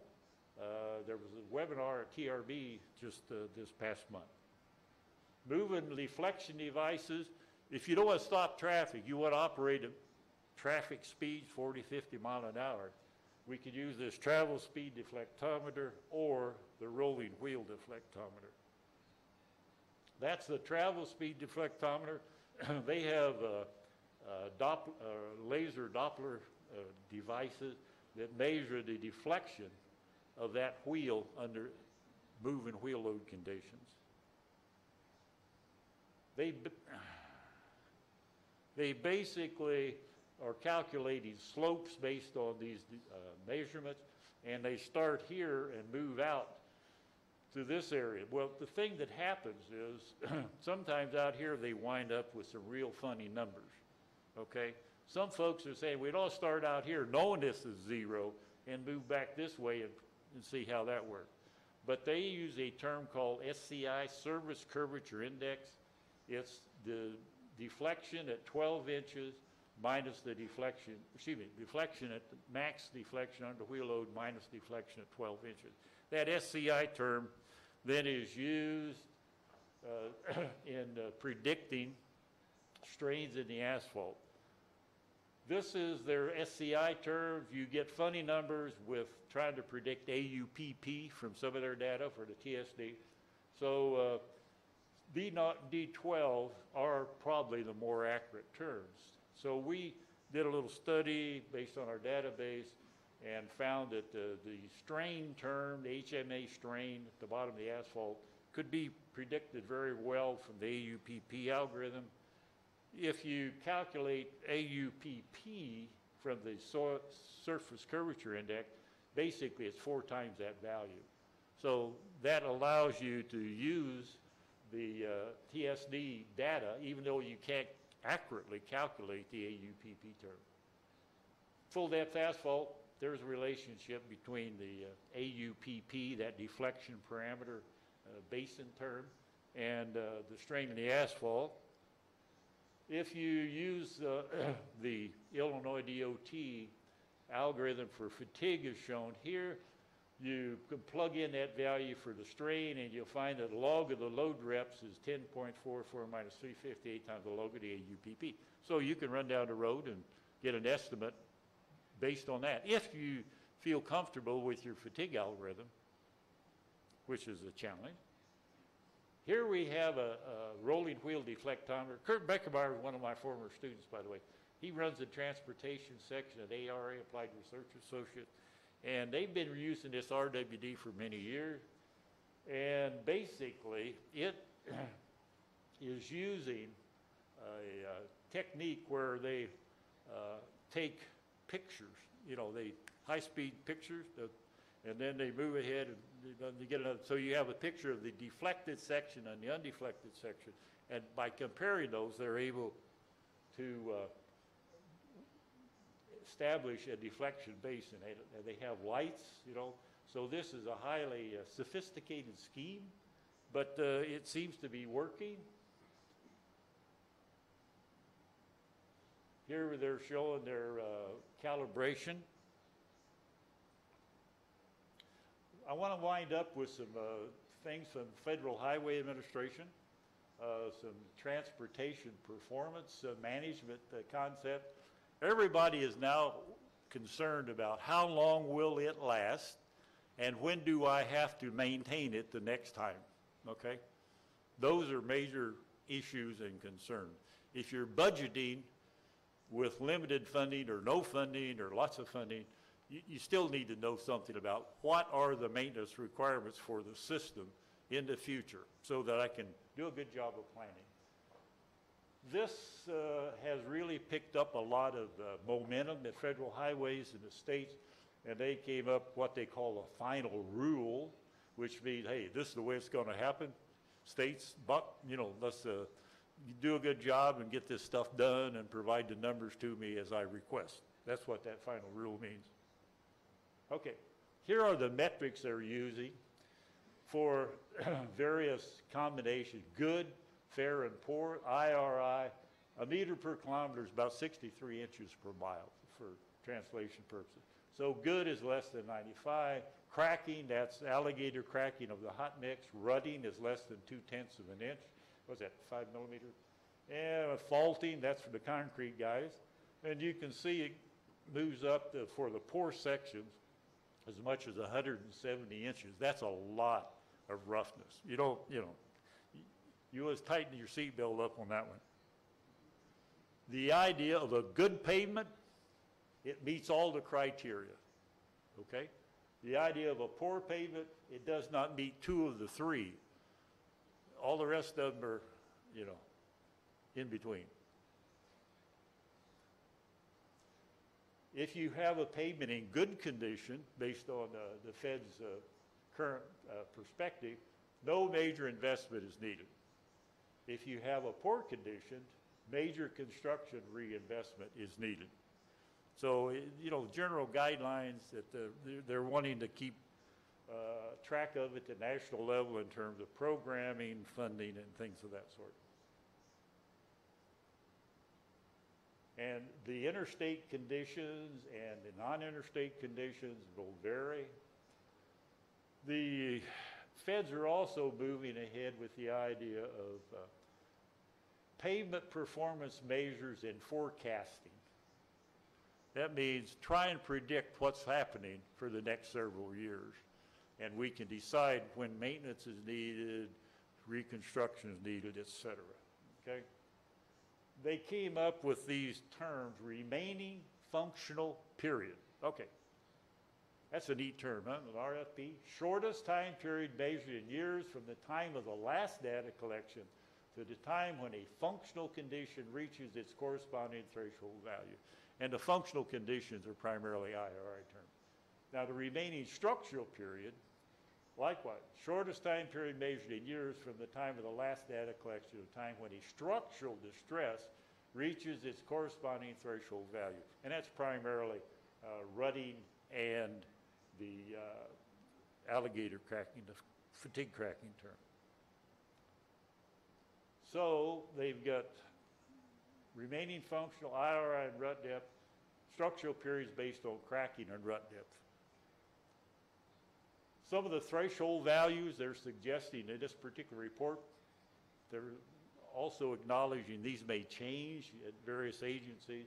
172 inches per mile, rut depth's a ½ inch, alligator cracking at 20%, longitudinal cracking, that's for concrete pavement, transverse cracking, once again, is for concrete. So these are some guidelines that they're suggesting that the states use for looking at their system and reporting their condition. System-wide RSP data, the only thing you can do out there is to get an idea of the structural characteristic is something like FWD, TSD, or RWD.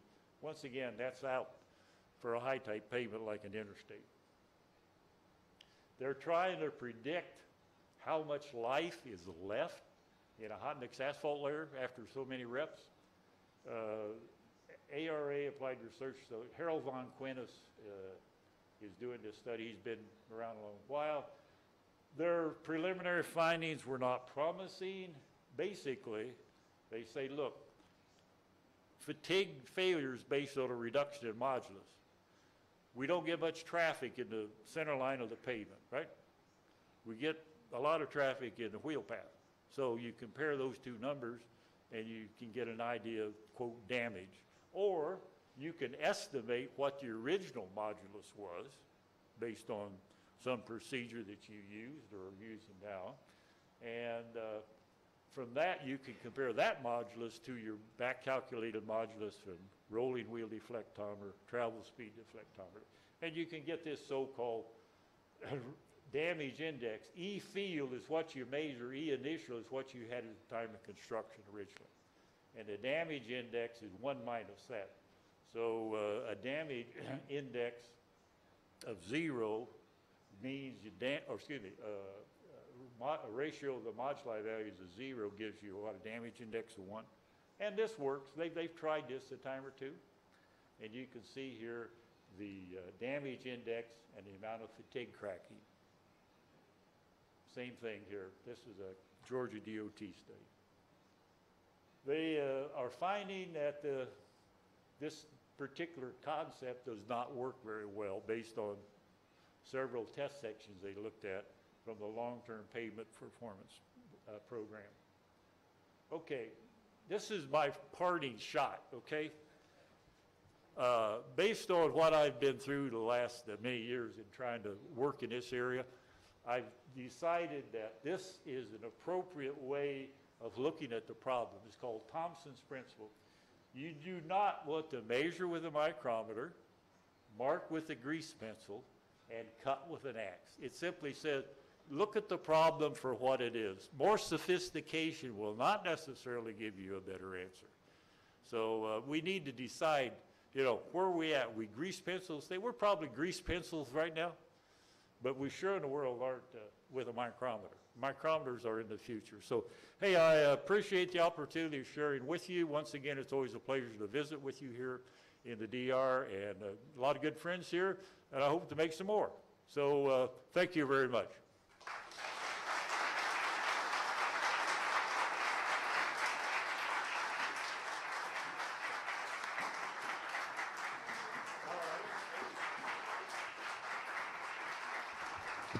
Muchas gracias al doctor Marshall Thompson por esta brillante exposición que nos ha brindado en la tarde de hoy. Invito a acompañar al profesor Thompson, invito al doctor Rolando Guzmán, rector del INTEC, al doctor Manuel Gómez Achecar, presidente de LAPSA-LAPCO, al doctor Franco Gómez Ramírez, director técnico también de EPSA-LAPCO, y al ingeniero Arturo del Villar, decano del área de ingenierías del INTEC. Ellos van a estar esperando las preguntas, los comentarios que ustedes tengan en esta sala. Si alguien tiene alguna pregunta, puede por favor levantar la mano. Disponemos de micrófonos en ambos lados y los edecanes van a estar ayudando, entregando los micrófonos. Recuerden por favor ser breves, ser claros y concisos, porque estamos haciendo una traducción simultánea para facilitar la interacción con el doctor Marshall. Así que por favor, si alguien tiene alguna pregunta, levante la mano, algún comentario, y le vamos a ayudar con los micrófonos. Es preciso que esperen el micrófono para que el traductor pueda escuchar. Pueden hacer las preguntas tanto en español como en inglés. ¿Alguien con alguna pregunta? Los ingenieros e ingenieras de esta sala.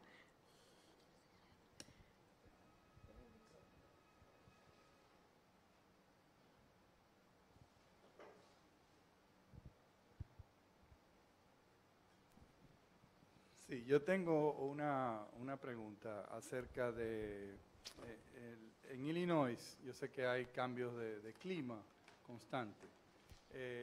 Aquí a veces tenemos, en vez de eso, cambios del tipo de soil en las carreteras. Entonces, ¿cómo diseñamos nosotros, o cuál es la manera más eficiente de cuando estamos diseñando el pavement de la carretera, cuando la deflexión y el K1 y el K2 y todo me está variando? Oye.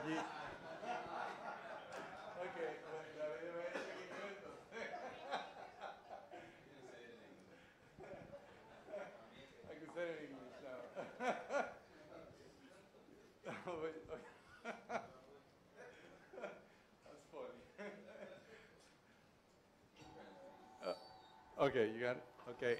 En Illinois yo sé que ustedes tienen el clima cambia, la temperatura cambia mucho. Aquí el clima, la temperatura se mantiene casi el año, es constante.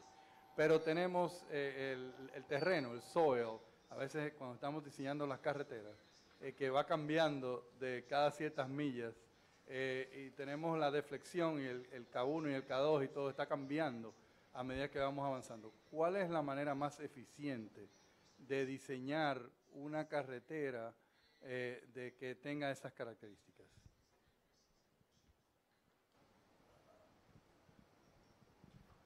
I think that one of the more effective procedures is the idea of stabilized subgrades will take out a lot of that variability.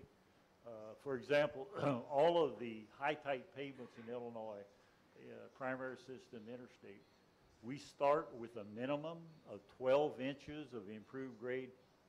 Typically, it's lime kiln dust stabilization. It could be in urban areas, they sometimes use crushed old concrete pavement for that thickness to develop a more uniform support for the pavement.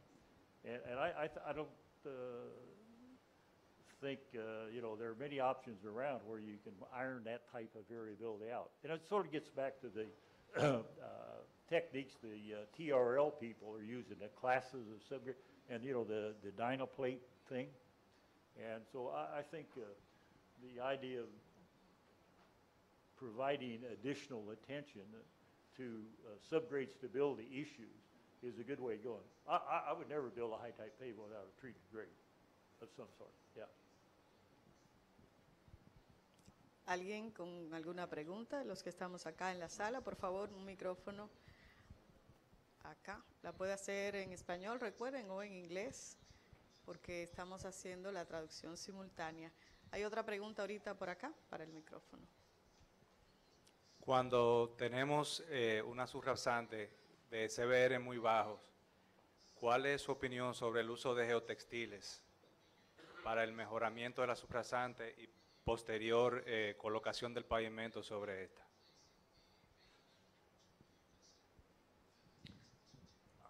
I think geotextiles have proven to be a technique that works. What we found on geotextiles, it's effective on preventing rutting. So if you know, you might be able to reduce the thickness of those values I showed in that chart, CBR versus thickness of cover. And I know most of the geotextile folks provide recommendations. We find it, you know, it helps on rutting, you know, alleviation, producing less rutting. But a lot of times the FWD data on top of those sections didn't show that much an improvement. In other words, it primarily is, I think, helpful on reducing rutting, maybe thinning up those requirements on thickness. You know, there's a lot of literature. There are a lot of research out there for geotextiles. I'm not against geotextiles, but I'm not a fan either. I'd prefer to do, you know, 24 inches of lime kiln dust stabilization, something like, no, not necessarily 24 inches, but it's a side comment. As I understand it, you folks are not using lime stabilization or lime kiln dust stabilization. Lime kiln dust is a very effective stabilization product, and it's cheap compared to, you know, hydrated lime or quicklime or cement.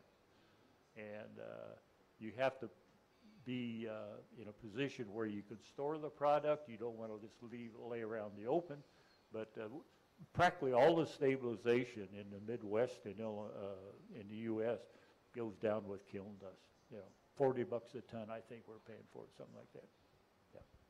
But I'm not against, by the way, geotextiles. You know, I got friends in that industry too. We've done a lot of work. We have some. Errol Tudor's done quite a bit of work at Illinois on geotextiles. It's an effective procedure. Okay, hay otra pregunta acá en el lateral. Saludos. Acto 93 está definitivamente bien definido. La importancia de la subrasante es obvia, pero pasemos al método mecanicista empirista. Una de las partes fundamentales es la caracterización de los materiales. ¿Existe un procedimiento, alguna estandarización, algún mecanismo que uno pueda implementar aquí en República Dominicana? Esa es mi duda.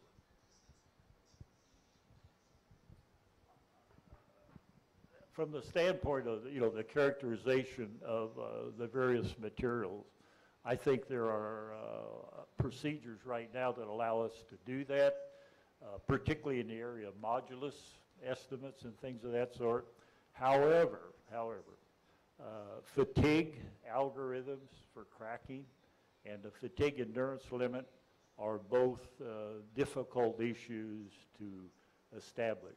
Like I indicated earlier, if you have a desire to do this thing, we need to have informed people making the decision. It gets to be a policy call. There was a fellow called Jim Brown that used to be chairman of the AASHTO Joint Task Force on Pavement. He was the project monitor on one of our studies on calibrated mechanistic empirical design called NCHRP 1-76. And he had this thing, he said, look, you know, we build this stuff with dozers and odds and ends. You know, the rock's in the ground somewhere, the asphalt's in the ground somewhere, and you want me to predict the performance of this pavement for the next 20, 30, 40, 50 years. And he said, I'm not optimistic that that can be done. We could get better at it. But you know, the concept of a hot mix asphalt surface layer that meets the fatigue endurance limit requirement, I think, is a fantastic concept. It was early on, I remember when this concept popped up at a National Asphalt Pavement Association working group meeting. And the fellow that was in charge of that project said, well, we decided to call it a perpetual pavement. I said, oh, that's an interesting term.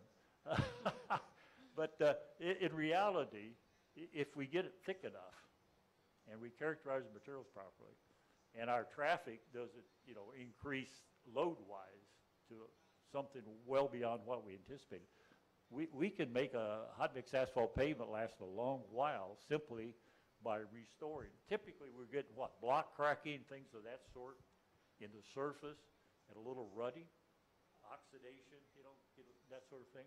So if you mill an inch and a half, you know, whatever, replace it with an SMA or a high-type hot mix asphalt, you just keep going. You do it overnight. The folks wake up the next morning, you get good press. They say, wow, you know, the DOT just totally replaced the pavement in front of the Sheraton Park Santo Domingo or something like that. You know, it's I think, a very good school. And you can get to a fatigue endurance limit level with a reasonable thickness of hot mix asphalt. Yeah. So it's not extraordinarily expensive to build a perpetual pavement. For high-type pavements, it's a good buy, I think. Creo que hay otra pregunta allá atrás, ¿sí? Saludos. Y mi pregunta es parecida a la del señor de ahorita, pero es con respecto al uso de geoceldas o geomallas para refuerzo de pavimento y o de subrasantes. ¿Cuál es su opinión sobre eso?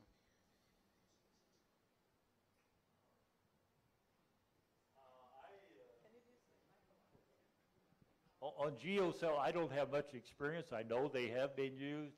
The thing with geocell, you know, if you're dealing with a situation where you're having to bring material in, i.e. you're putting a geocell down and you're backfilling with, say, sand or something like that, that gets very expensive. I think geocells have got some potential. They're not widely used. I don't believe in a lot of typical construction in the States. Typically, everybody's doing, you know, undercut and backfill with aggregate material or stabilization of lifts and that sort of thing. I mean, you can stabilize a lift in place very cheaply, relatively speaking. So, but, you know, I'm not against geocells, by the way. You know, I follow the literature, but not a personal fan of that process.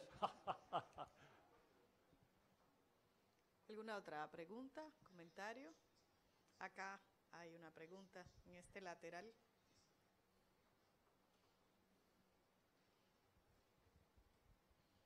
Good evening. Thank you for your presentation. Following up that question, looks like we still have some blind spots for the ME design. So what's your recommendation for practical purposes? Should we still be using AASHTO 93? And I ask the question because me as an independent consultant, I can do the design using AASHTO 93, but then if I go to the ME design, I'm gonna have to hire EPSA LABCO, so it's gonna cost me. I perceive this is what we would call loaded question. However, I'm here to tell you that I have a colleague that shares with me the honor of trashing out structural number concepts and 93 guide concepts for flexible pavements in Illinois. The project that Manuel did his thesis on, okay? That project started out with the express bottom line of improving the techniques for establishing coefficients for the materials to be used in structural number concept. The only thing we found worked was if you look at this mechanistically and develop fudge factors based on mechanistic empirical analysis, you can make it work. But then we said, hey, let's just do mechanistic empirical design and, you know, not do structural. Look, hot mix asphalt. If you're talking sections of, say, 5, 6, 7 inches, every extra inch of hot mix will double your fatigue life in a general sense, okay? What do you get for feedback for the coefficient as a function of thickness in a structural number thing? It's 0.44 for whether it's 3 inches, 4 inches, 5 inches, 6 inches, or 18 inches.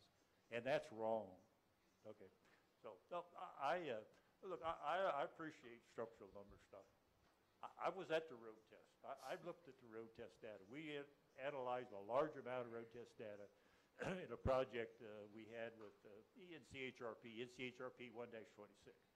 And you can unravel the road test data quite adequately based on mechanistic empirical principles, you know, design concept, good material characterization.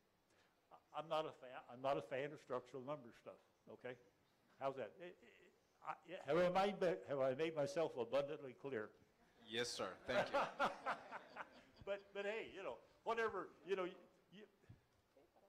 I think that in some cases, you know, you would benefit from taking your structural number designs and analyzing them with a mechanistic empirical approach to see whether it's realistic or not, okay? I think that would help. Franco told me he does that occasionally. So, but it allows you to develop an improved perspective of what's going on in pavement design. Every inch of hot mix is not the same as the inch before.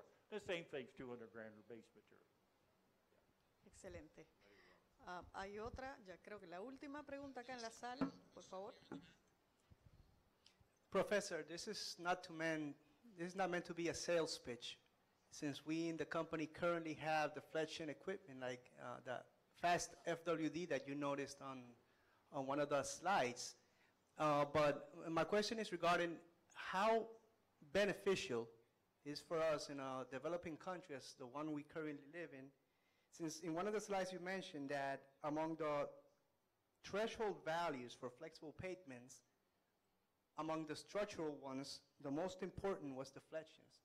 So what benefit for contractors, for consultant companies here in Dominican Republic would be to say, give the proper value to this type of equipment? What benefit in long term will it have?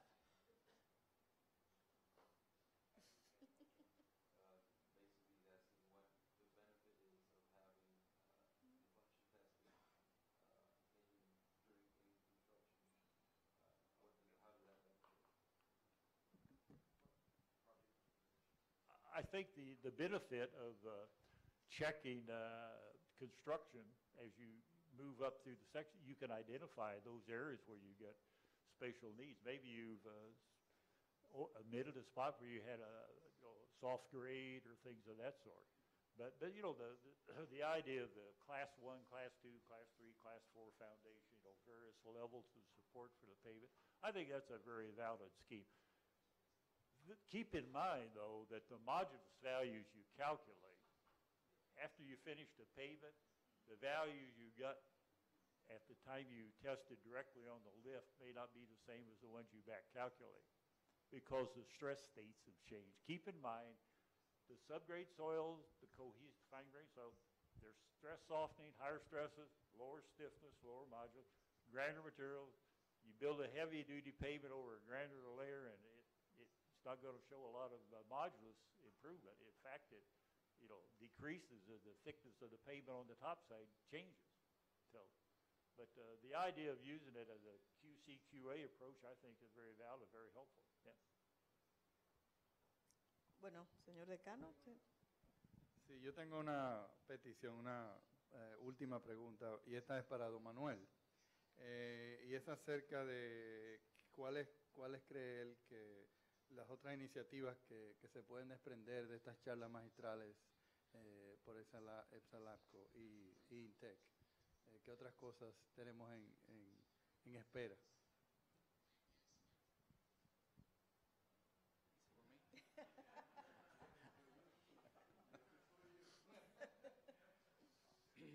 Bueno, no hemos discutido con el señor rector en específico, pero originalmente esta fue una invitación, un acuerdo de colaboración estratégico abierto, e iniciamos con la parte correspondiente a cátedras de excelencia que hoy tan excelentemente, si se puede decir la palabra, y de una forma magnífica, lo ha dado el doctor Marshall Thompson con la ingeniería de pavimentos flexibles y semirrígidas.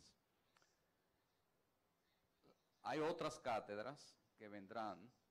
Una de ellas es la de ingeniería geotécnica, que va a ser pronunciada por el doctor Gabriel Fernández. No tenemos todavía una fecha, pero ya él está indicado y está interesado, y dice que es un honor venir después que el doctor Marshall Thompson ha dado esa entrevista.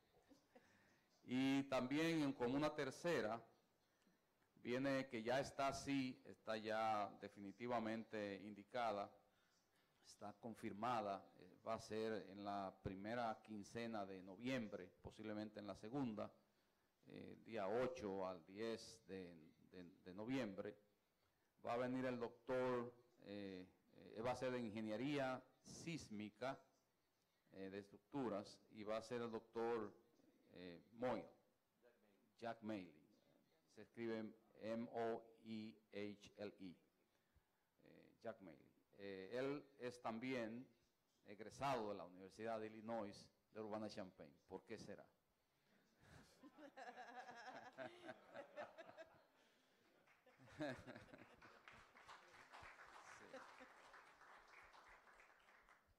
Y así tenemos otros, son básicamente 5 que hemos querido. Hay una persona que todavía no la hemos ubicado, pero es de ingeniería de transporte aéreo, específicamente en aeropuertos, pero no sabemos qué es Norman Ashford. Él estuvo aquí con nosotros hizo el master plan del aeropuerto de Punta Cana y queremos traerlo, pero todavía no ha contestado.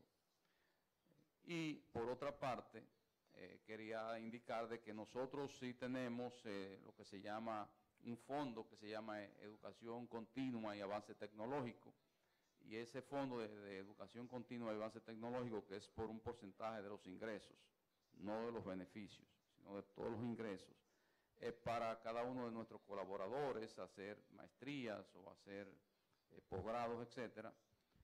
Pero también nosotros queremos buscar la forma de cómo en ese fondo pues se hace una manera de buscar alguna beca para algún estudiante de acá. Y también tenemos planeado el de darle oportunidad a todos aquellos que antes de que se vayan a graduar, de que puedan ir a nuestras oficinas a hacer el periodo de lo que sería previo de unos 3 a 4 meses, creo que son legalmente. ¿Cuántos son? ¿Son 3 o 4 meses? Son la pasantía es de 3 meses, de forma tal de que ellos puedan, en función de lo que ellos quieran ir en su especialidad, porque tenemos varias especialidades, y eso le puede abrir más las puertas a ellos e indicar si seguir en qué piensan entonces especializarse. Básicamente estas son las otras. A medida que pueda avanzar el tiempo y a medida que se desarrollen mejor los acontecimientos de los trabajos, pues, pero hay esperanza y la esperanza siempre es positiva. Bueno, muchas gracias. Con las palabras del doctor Gómez, cerramos esta primera conferencia de excelencia. Muchísimas gracias por los enriquecedores comentarios, por sus preguntas también, y en especial al profesor Marshall Thompson por su brillante exposición. Gracias también al doctor Manuel Gómez Achécar, presidente de EPSA-LAPCO, al doctor Rolando Guzmán, rector de nuestra universidad, al doctor Franco Gómez Ramírez, director técnico de EPSA-LAPCO, y al ingeniero Arturo del Villar, decano del área de Ingeniería de INTEC, por acompañarnos y responder a las inquietudes. Y agradecemos, por supuesto, la presencia de cada uno y cada una de ustedes. Esta conferencia sobre Ingeniería de Pavimentos, a cargo del profesor Thompson, da inicio al ciclo de cátedras de excelencia. Nuestra próxima cita, como ya dijo el doctor Gómez, es en el mes de noviembre, cuando ofreceremos la charla Ingeniería de Estructura Sísmica, a cargo del también profesor de la Universidad de Berkeley, Jack Maley. Con esta actividad celebramos 30 años de EPSA-LAPCO y la alianza con INTEC para colaborar conjuntamente, incentivando y facilitando acciones de carácter educativo y científico orientadas a promover el continuo mejoramiento de la calidad de vida de nuestra sociedad y del desarrollo de nuestro país. Muchísimas gracias a todos y pasen feliz resto de la noche.